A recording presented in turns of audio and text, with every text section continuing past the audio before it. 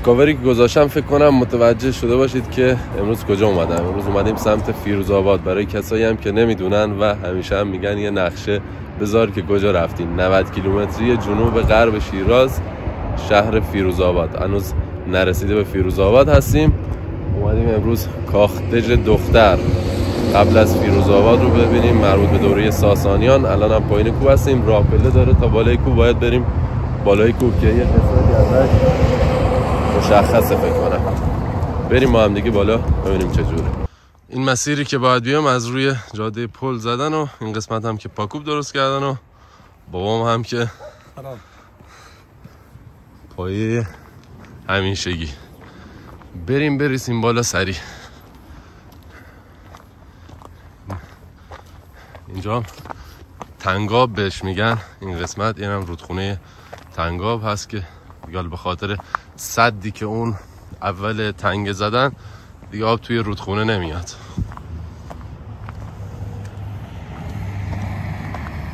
این قسمت ها رو اگر ببینید باروی دژ بوده. حالا میریم بالا بهتر مشخصه. از این قسمت دیگه راه پله درست کردن.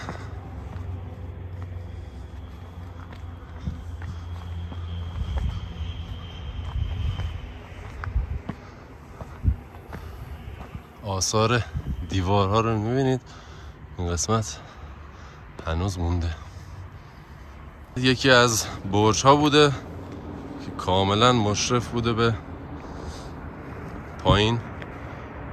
میبینید کامل پایین رو میتونستن رصد کنن. اینجا باز دیوار بوده.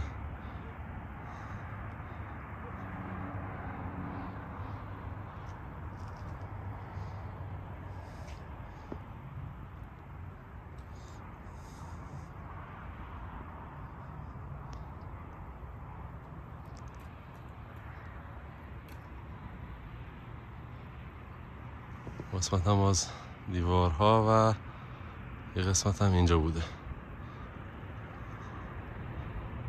هوا خدا رو شکر ابریه، خنک هم هست، یکم اذیت نمی‌شدم وقتی میاد بالا.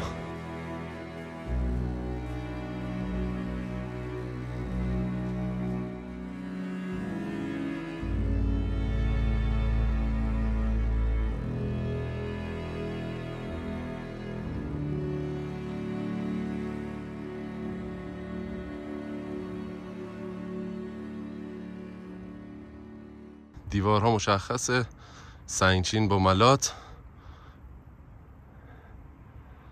که دور تا دور اون کاخ دژ رو گرفته بوده.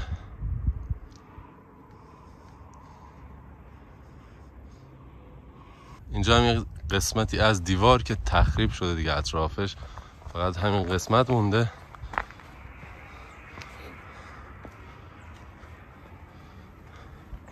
ببینید سنگچین ها رو. چی بود بابا گفتی اینا؟ اینا احتمالاً برای زهکشی آب بوده که داخل دژ که میومده از اینجا زهکشی طوری درست کرده بودن که فقط آب میتونسته نفوذ کنه بیاد و از این دریچه ها بیاد بیرون که دیوارها تخریب نکنه. لبه پرتگاه و دیواری که دور تا دور این لبه کشیده بودن مشخصه. این قسمت هم که سنگ ها باز مشخصه احتمالا خونه بوده، خونه های نگهبانی یا حالا افراد دیگه. و اینجا هم که کاخ اصلی. چند وقت پیش با یکی از دوستام وحید مالمیر اومدیم اینجا، یه تصویر هوایی از اینجا گرفت. الان براتون میذارم این تصویر رو و یه توضیحات اولیه میدیم و بعد میرم داخل کاخ دژ توضیحات رو در مورد اینجا بهتون میدم. اواخر دوره اشکانی آشوب‌های زیادی داخل ایران ایجاد شده بود. اون دوره هم مثل گذشته در زمان انتقال قدرت از ماد به هخامنشیان ایالت پارس نقش کلیدی و مهمی رو ایفا کرد. اردشیر که توی شهر استخر به قدرت رسیده بود، حاکم‌های محلی پارس رو هم شکست داد و قدرتش رو توی پارس تثبیت کرد و بعد از اون کرمان، اصفهان و خوزستان رو هم تحت سلطه خودش قرار داد. هنوز اردوان پنجم اشکانی پادشاه بود و بعد از دیدن این اتفاقها خودش در رأس سپاه قرار گرفت و روانه جنگ با اردشیر بابکان شد و در جنگ هرمزگان از اردشیر شکست خورد و در حدود سال 224 میلادی سلسله ساسانیان تشکیل شد.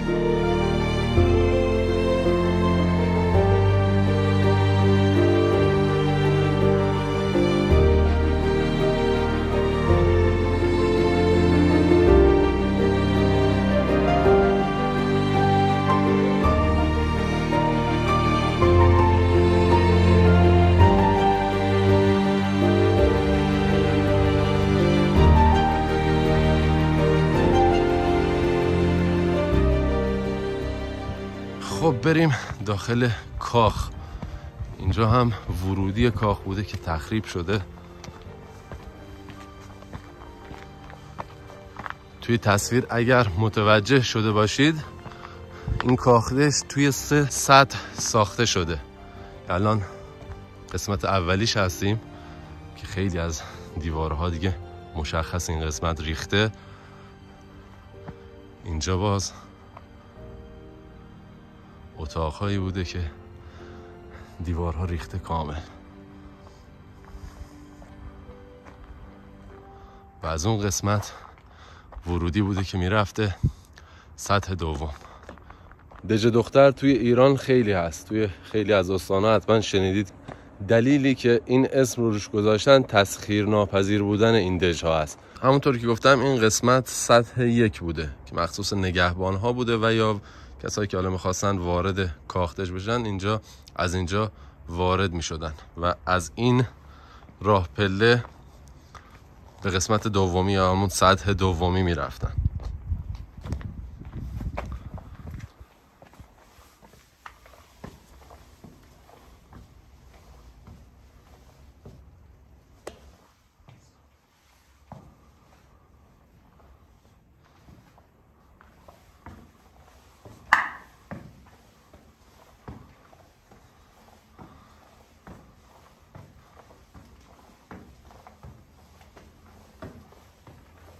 اینا هم نورگیره که برای راپلا تعبیه کرده بودن، هم بالا و هم پایین که روشنایی باشه و بتونن بالا و پایین برن.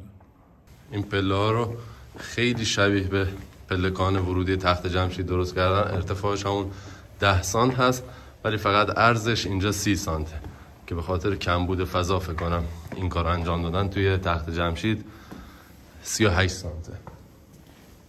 این پله های اصلی این قسمت اینه. اون قبلی ها که دیدیم مرمت کرده بودن اونها رو.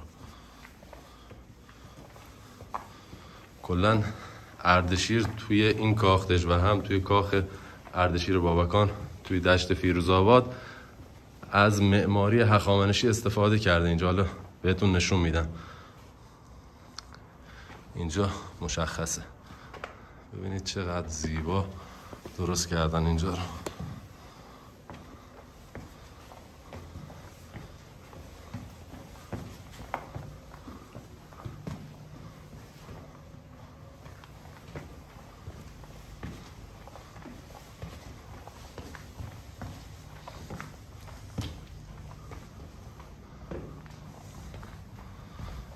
بریم اول این قسمت رو ببینیم.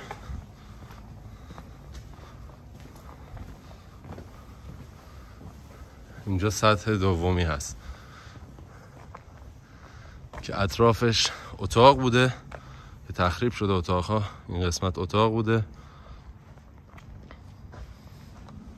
و اینجا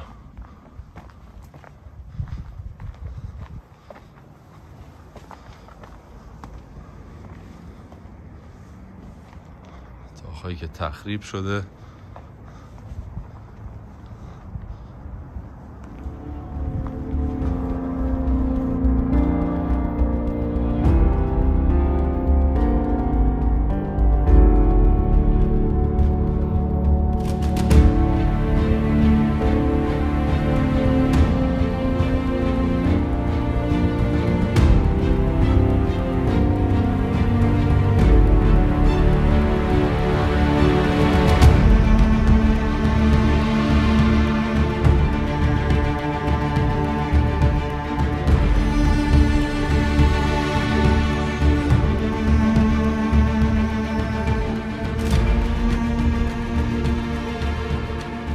این حیات دومی اتاقهایی که اطرافش بوده مربوط به احتمالاً مهمون‌ها و نگهبان‌ها بوده.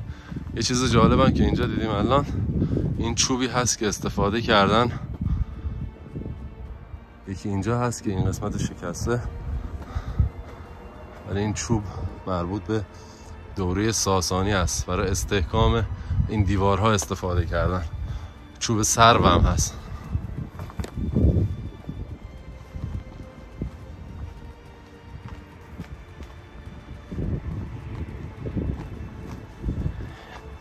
این یکی هنوز مونده اینجا هست. ضخامت دیوار رو هم ببینید چقدر به همون روش ریختگی هم هست. اول اطرافش رو درست میکردن، قالب بندی میشده و بعد ملات و لاشه سنگ میریختن روی این قسمت وسطی. اینجا هم باز 2 تا دیگه بوده که تخریب شده اینا دیگه. اینجا این کاخ دژ رو اردشیر بابکان قبل از اینکه اردوان 5 اشکانی رو شکست بده ساخته. بعد از اینکه اردوان 5 رو شکست داد دیگه خیالش راحت شد، رفته توی دشت فیروزآباد و کاخ اردشیر و اون شهر گور رو برپا کرده. اینجا هم سطح سومی این کاخ دژ بوده که مخصوص پادشاه و افراد بالارده و خانواده پادشاه بوده. اینجا یه ایوان بوده که ریخته. این قسمت هم احتمالاً کفش پایین‌تر بوده، اگر توجه کنید تاقچه ها رو کف اینجا پایین‌تر بوده، اون آواری که از ایوان ریخته اینجا رو پر کرده.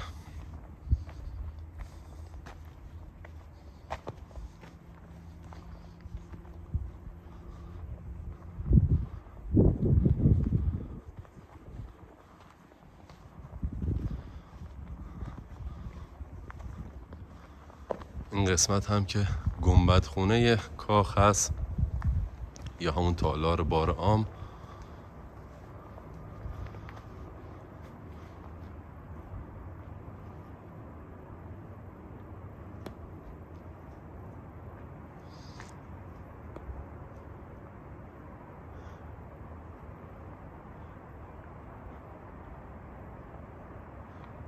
چهارتاقی بوده اینجا، چهارتاقی بوده، گنبد هم روش بوده، ولی این یکی رو بستنش همون زمان ساسانیان، احتمالاً به خاطر بار زیادی که روی دیوارها بوده، حالا یا دلیل دیگه داشتن. و روی دیوار هم که میبینید گچکاری بوده که ریخته متاسفانه دیگه، همش قسمت های ازش فقط باقی مونده. اینجا هم که یه نمای زیبا از دره رو میتونستن ببینن. اینجا هم ورودی ایوان.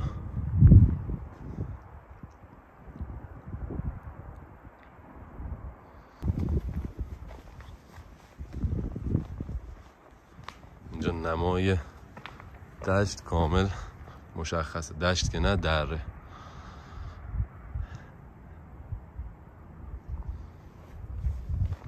اینجا هم یکی از اتاقها بوده، باز تخریب شده. این قسمت هم راهپله‌ای که میرفته سمت اتاقهای دور گنبد خونه. ببینید چه قشنگ درست کردن، چه معماری بوده والا. اینا رو طراحی کرده مهندسا و کارگرا که اینجا رو ساختن، واقعا عجیبه.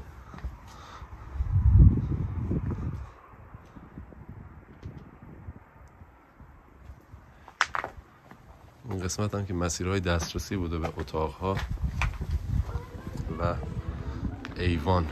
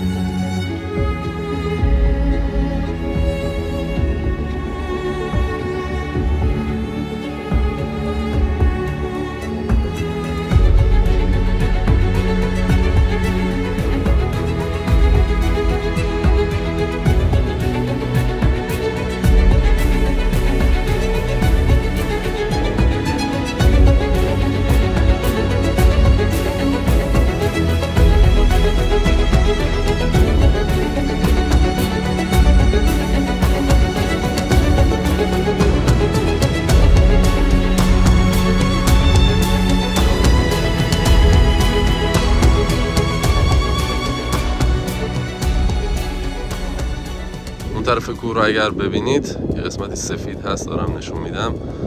اینجا یه راه هست، البته راه کالسکرو نبوده، فقط یک سواره و یک پیاده کنار هم میتونست راه بره که تا آخر این دره میرفته و وارد دشت فیروزآباد میشده. اینو یادتون باشه، توی ویدیو بعدی آخر این راه رو بهتون نشون میدم همراه با کاخ اردشیر بابکان، نقش برجسته ها، پل ساسانی و شهر گور. این دیواری که اطراف این کاخ دژ هم کشیده شده بوده تقریبا ارتفاعش 6 تا 7 متر بوده. اینجا مشخصه که این لبر کامل دیوار بوده. یه مسیری هم هست اینجا، احتمالاً با اسب می اومدن، احتمالاً، حالا نمیدونم این قسمت.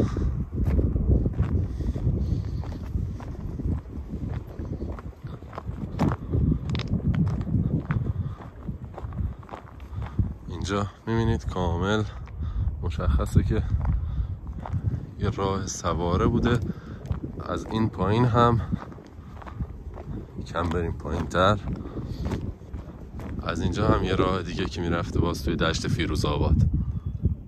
تقریبا کل محوطه این کاخ دژ رو بهتون نشون دادم و بهتون پیشنهاد میکنم که حتما اگر سمت استان فارس اومدید فیروزآباد، اینجا رو هم بیاید ببینید. یه مقداری حالا کوهنوردی داره ولی راهش درسته دیگه، میتونید راحت بیاید بالا.